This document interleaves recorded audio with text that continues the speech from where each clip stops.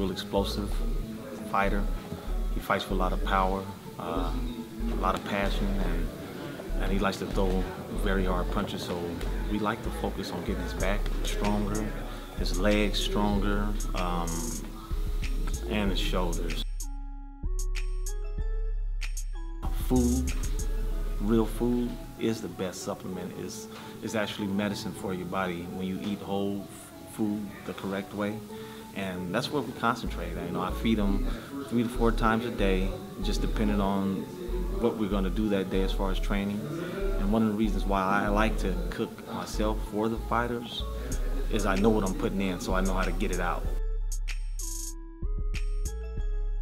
We really don't focus on our opponent. We try to do what we do best, and I know our best is just, it will be better than anybody else's best.